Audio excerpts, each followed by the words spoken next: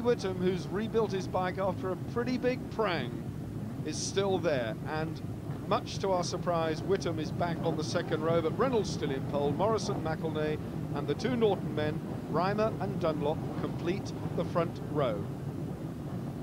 It is, in fact, a depleted lineup because there are one or two non-starters, but an absolutely cracking start from the second row by the number 5 Suzuki of Jamie Whitham, who scythes round the outside at Coppice and slots into third place behind Terry Rymer. So Jamie Whitham, number 5, having survived that prang. The bike was absolutely smashed to bits and pieces, and much to our amazement, James Whitham turned up on the line. That's the only bike they've got.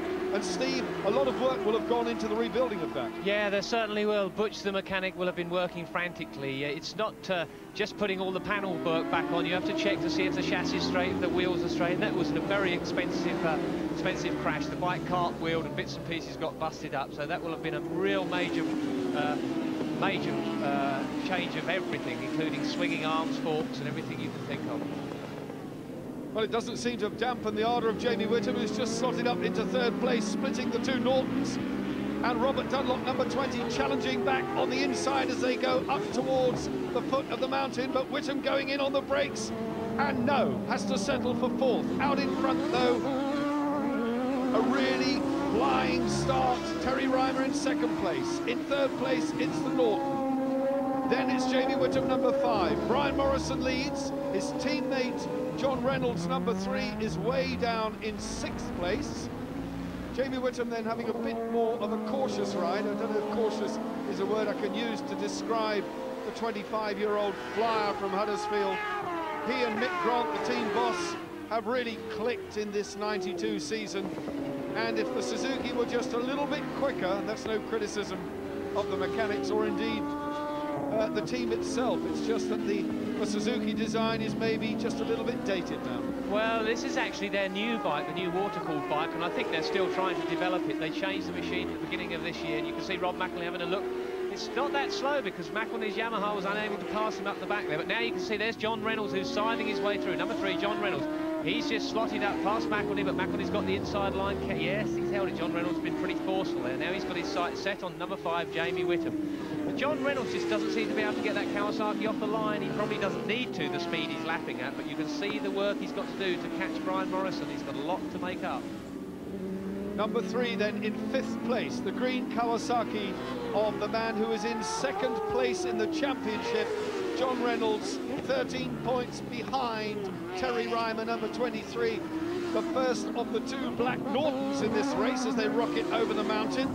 And number 46, Mark Farmer on the Roton, who had a very creditable 5th place in the first outing, is right there in the hunt as well. There's Jeremy McWilliams on the Alec Hammond Ducati, the Oxford Products bike, and having just climbed off at 250 from a good ride in the 250cc race, Jeremy McWilliams showing us just how versatile he is. Robert Dunlop, number 20. Then it's John Reynolds, number 3. Then Jamie Whitham from Huddersfield on the Suzuki. Hasn't dampened his ardour one bit. His flare is just as bright as it was in leg 1, leaning right off the bike and giving it 150%. Reynolds, though, in 4th place, has got Dunlop and Terry Rymer both in his sights.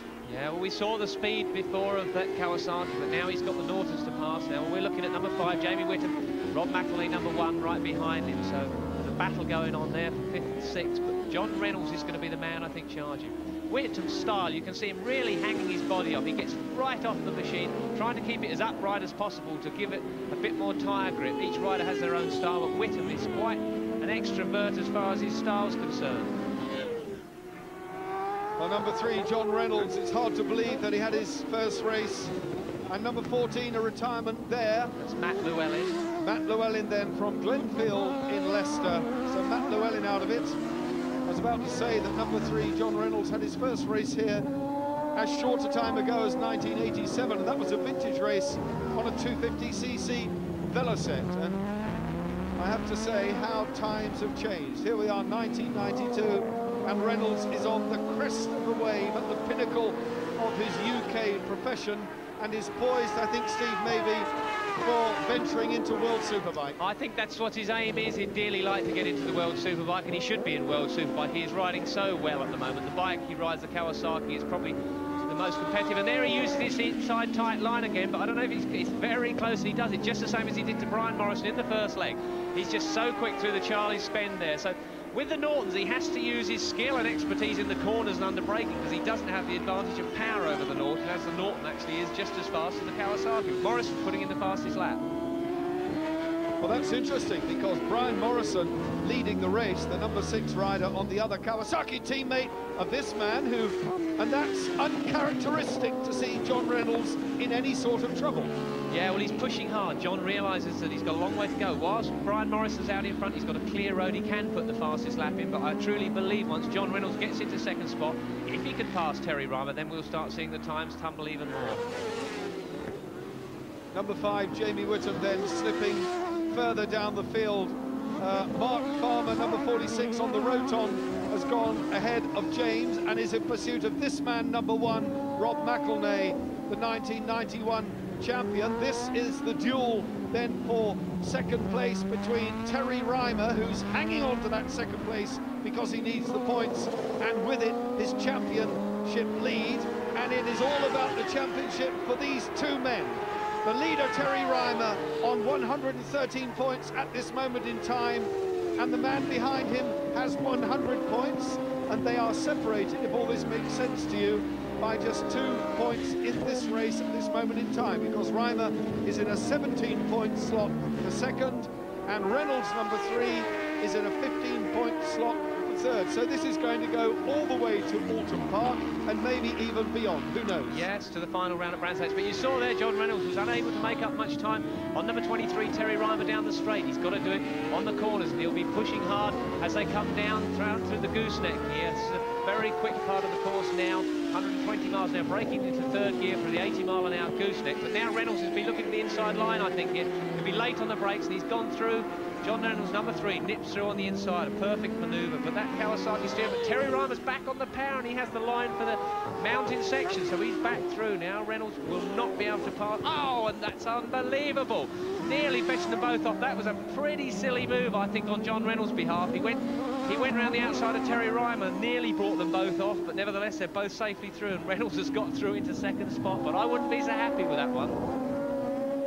Well, dear me, we've got to settle down here, because you saw that for yourselves. Reynolds is on the outside, chops back in, Terry Rymer drifting wide, and it couldn't get much more physical than that, could it? Down went Terry Rymer's left leg to keep things all in a line round the bottom of the mountain, and he won't be too thrilled. And that again is a bit uncharacteristic of John Reynolds, who is maybe looking just a little bit desperate. Well, I think he's desperate to win the race, which he actually doesn't need to be. He obviously wants to be in front of Terry Rymer, and there's more points he can amass, the better. But he was on the outside. Terry Rymer wouldn't even have seen him there. Terry was on the line, so I would put the blame on John Reynolds, but obviously he didn't mean to do that. In motorcycle racing, you don't mean to bump into someone, because it can knock you off just as easily as knocking your opponent off. Rob McElnay then is heading up a pretty frantic tussle between number 20, Robert Dunlop, and Mark Farmer on the Brian Crichton entered Roton, the number 46 bike. Mark Farmer, the Ulsterman, has really clicked with this bike. He put his leg across it at the tail end of last season, just for a couple of outings, then forgot all about the bike, and since then Brian Crichton has been doing other things with it. He's had a variety of riders on board, including Tim Bourne as the official Roton rider. But in the tail end now, the autumn really, of the 1992 season, Mark Farmer was approached again to take up the cudgel and ride the Roton, and this is the man we're talking about, number 46, and he's doing an admirable job now, closing down the factory Norton of Robert Dunlop. And I think it's fair to say at this point that they do have Norton assistance in the motor on this Roton, so there is some collaboration between the two factions, and we're seeing the end result here. Very competitive rotary engine motorcycles indeed. Robert Dunlop then is looking like losing that 5th place to an extremely determined Mark Farmer. Rob McElnay, meanwhile, in 4th. The number 1 man is getting away.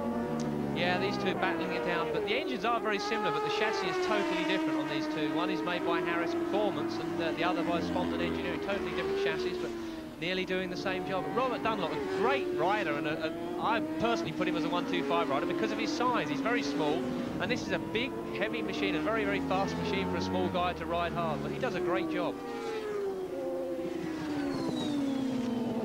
Well, the race having settled just a little bit here, and we can now see that Reynolds well past Terry Rymer, who is looking as though he might just be slipping back into the clutches now of a determined Rob McElnay, number 1. At the bottom of the mountain, Rob McElnay is lining up Terry Rymer. It could be that that incident with John Reynolds unsettled the 25-year-old Londoner just a little bit there, because certainly he's lost his composure, and almost certainly Rob McElnay is closing. He is. Now, John Reynolds is the man that really is charging. He's done a 28.74, so that's way under the lap record. He's really pushing hard, obviously determined. He doesn't want to finish second to his teammate. He wants the win as well as the points. Now we have a faller out of Coppice Corner. Well, the rider being attended to there, that's where we've had 1 or 2 incidents during the course of the afternoon, but just the yellow flag being shown, that means that the riders can race on. The race will go on. No red flag as yet being shown, although the red flag coming out down here at the finish. The red flag going out, the race being stopped. This second 750 leg, just like the first, being stopped. Restart of the second leg of the 750s, 8 laps ahead of the riders then this time, and poor old John Reynolds has it all to do again. This is how they line up, it being the places they finished in at the end of the first part. Morrison, Reynolds, Rymer, McElnay, Dunlop, and Mark Farmer will just about be on the second row. We're looking for a good performance from Mark Farmer, because as each second goes by, he's becoming quicker and quicker and quicker on the roton. But Morrison, the man who's got some good starts, but having said that, a cracking start from John Reynolds, number 3, who made absolutely no mistake this time. Terry Rymer has gone with him on the Norton, though. Terry Rymer, number 23, slotted into second. Reynolds' teammate Morrison is in third, but putting this one to bed in the first 150 yards, unless any other misfortune befalls him, John Reynolds, number 3, gets his nose out in front. Terry Rymer, though, seems to have got second wind. The Norton was very quick there. Coming up towards Park, Terry Rymer throw on the inside. That's given John Reynolds something to think about. Almost running wide, Terry Rymer, but putting it down really clearly from the word go. The Londoner wants to win this one. He really does, and that was a tremendous move down the inside of John Reynolds. John Reynolds being the fastest man here today. Terry's got the bit between his teeth. Reynolds looks for the inside but decides not. But in the first part of this race, these two came very close to knocking each other off. So I think maybe John Reynolds and Terry Rymer will be giving each other a little more room in this second part. That's the best start we've seen from John Reynolds all day. But remember, he has to get over 2 seconds in front of Brian Morrison to take this part of the race, this second leg. He needs to be at least 2 seconds in front of number 6, Brian Morrison.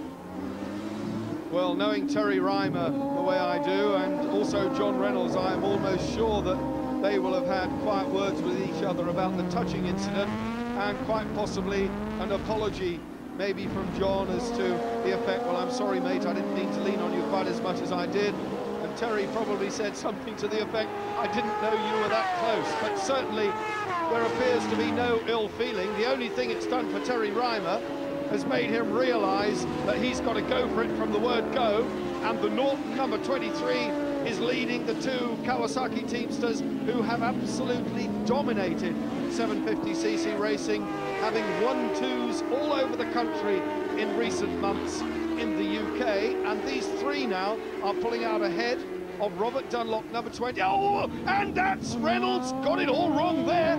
So John Reynolds is really overcooking the job today, Steve. That's incredible. Well, this isn't doing his championships any good. He'll be keen to get back on the track, but with all the traffic there, he just went in there too hot. He went in there really, really fast. Terry Rymer went out wide at that point, so he got offline, but that was just doing John Reynolds no good at all. He'd have been much better off sticking to a second spot, but he's back on the track. You see he's coming on the inside.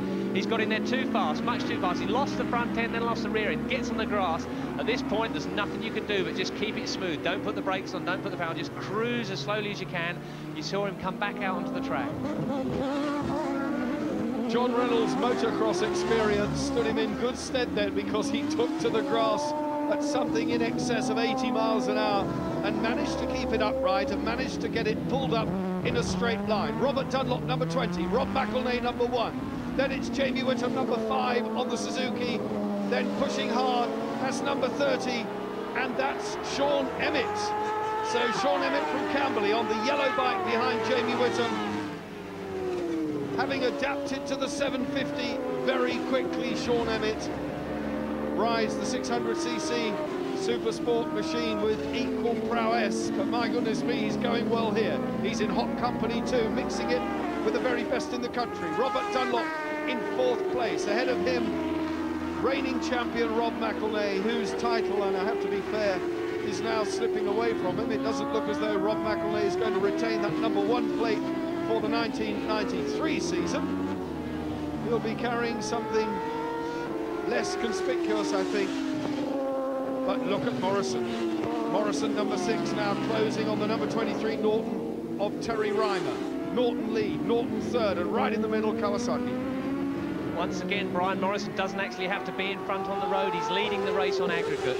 Quite happy to sit behind Terry Rymer. He will win the 2nd leg here today by just doing that. But I'm not sure what went on. I think Ron Williams from the Norton team must have made some adjustments to Terry Rymer's bike. It's looking much better. They have a modified suspension system on it now, which they call the reactive suspension, and it's acting like a double spring effect so that the machine doesn't squat so much at the rear. And during the stoppage, there's a possibility that they made some adjustments on this bike. But Morrison's the man now. He's very, very close to Terry Rymer, but he won't pass him on the straight, I don't believe. Now the computer here telling us that John Reynolds, number 3, is still motoring on down in 7th place. Well, if we can get that confirmed, we'll bring it to you. So number 3 Reynolds still going well, and if he's down in 7th, which he appears to, judging by the computer, then he is still in with a chance. Rymer then scorching through. Number 23, what a brilliant piece of luck, and I think one man's misfortune is another man's good fortune in motorcycle racing. And earlier on, Terry Rymer, who finished 6th in the British Grand Prix at his first attempt with a true 500cc Grand Prix bike, was quoted as saying, well, okay, maybe I'd have been happy with 9th, but I got 6th by virtue of the fact that 3 other people fell off. Steve, that's all in the game.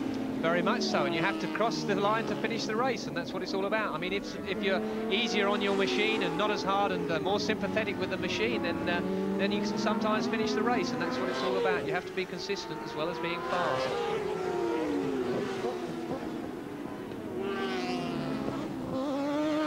This little battle now between Robert Dunlop, number 20, and Jamie Whitham hotting up, because right with them too is number 46, Mark Farmer. There he is on the Roton. So Mark Farmer getting his act together well and truly.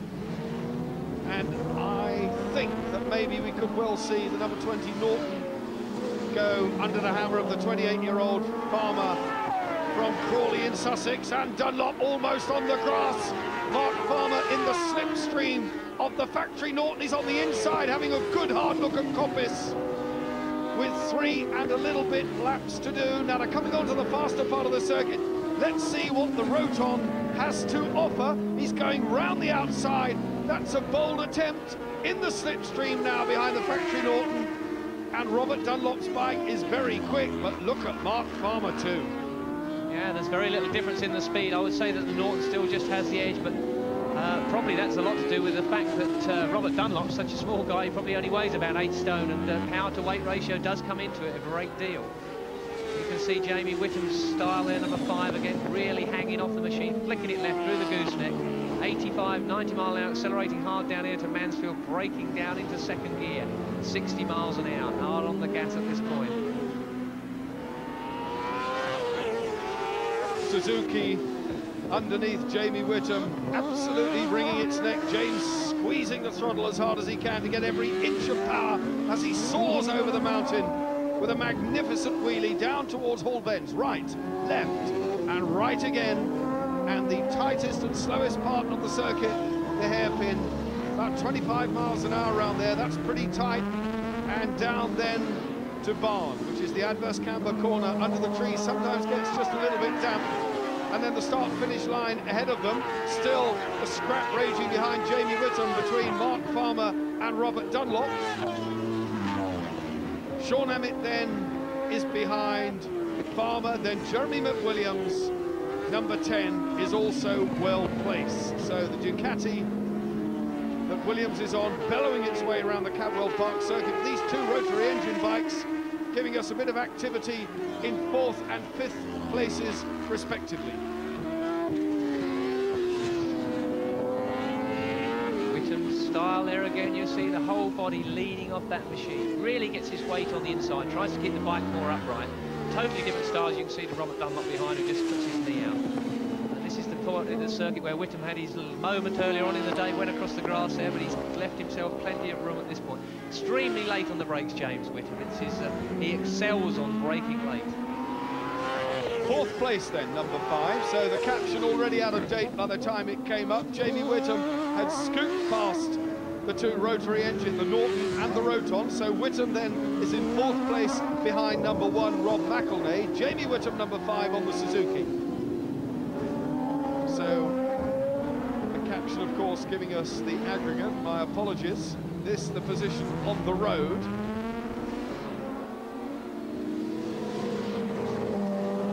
Tremendous ride by Whitham. Terry Rymer still leaving Morrison in his wake. Jamie Whitham ahead of the Norton and the Roton, who are closing up again on the Suzuki rider. Those 6 are beginning to open out. Jamie Whitham looking just a little bit ragged again. Well, Jamie always, he says himself, he looks a little dangerous, and he certainly did. He came out of barn corner there, leaving a huge black line as he got that Suzuki sliding sideways. And you can see the speed now. Robert Dunlop's Norton just passes Jamie Whitham like he's standing still. There's 10 miles an hour difference there. The Robert Dunlop's now nipped past Jamie Whitham, which will help on aggregate his overall position. Dunlop still having to work hard to shake off Jamie Whitham, who's giving the crowd here something to thrill about. They've had 1 or 2 delays in the proceedings for the afternoon stoppages, and that's Reynolds again. So John Reynolds' race is very definitely over this time. That has left the championship wide open for the number 23 Norton rider, Terry Rymer. Not a happy day for John Reynolds, having taken the first leg, but things went very wrong for him, Steve, in the second leg. Just a little bit maybe over-ambitious. Whitham going through again ahead of Robert Dunlop, not giving an inch. Jamie Whitham knows he has everything to go for and wants to improve his point standings in the tally, as of course do all the other riders. Yeah, Jamie certainly gives it 110%, and he's pushing. Look at the distance he's made up on Robert Dunlop through the twisty sections there, but unfortunately I think he's going to lose all that. Robert Dunlop now on the start and finish straight, reaching speeds of about 160 before they break here. Ball Coppice corner, but look, he's closed that gap in already, and now he's going to close it in on the start on the main straight, and I think he'll perhaps nip back past Jamie Whitham. Whitham will use all the track he can, but on the straights there's nothing you can do. Factory Norton versus the Roton, and Jamie Whitham on the blue Suzuki on the left-hand side, but the two rotary bikes went past on sheer power, and this is Whitham on the brakes. Look at Mark Farmer, number 46, went in there really hot and deep, but he's managed to pull that one off really well. That elevates Farmer to 4th place. Number 46, Mark Farmer, then has rocketed into 4th. There's Rob McElnay, number 1. There's Mark Farmer in 4th. And that is a terrific result. If he could just hang on to this, there's about half a lap left to do. Steve, what about that? He's getting better by the inch. Yeah, and that didn't do Jamie Whitham any good. I think it took him by surprise as Mark went straight by the two of them. So that's a great move by Mark Farmer. And now there's absolutely no chance they can get back past him. There's no passing places left. The only chance I think Jamie Whitham has here is at the hairpin. If he's going to pass Robert Dunlop, he could just do it at the hairpin, but that's his only chance. The checkered flag in sight then for Terry Rymer. He'll be thrilled with this one. Rymer gets it from Morrison on the Kawasaki. A great ride for Terry Rymer. Rob McElnay gets 3rd. Mark Farmer gets 4th. And Robert Dunlop just pips Jamie Whitham for 5th. But a brave, brave ride by Jamie Whitham for 6th place. But there's your winner, 23 on the Norton. Terry Rymer will hang on to the championship lead. Overall winner on aggregate, however, of the 2 legs, John Reynolds' teammate Brian Morrison on the Kawasaki, number 6. He'll be well pleased with his day's work here at Cadwell. After another sensational two-part 750cc race, the overall result went to Brian Morrison, number 6, from Terry Rymer on the Norton, McElnay, Farmer, Dunlop and Jamie Whitham, and of course John Reynolds didn't feature because he retired in part 2. Now, what does that do to the championship standings? Could it be that John Reynolds has kissed the title goodbye? Who knows, but 130 points, the Norton man leads. Morrison from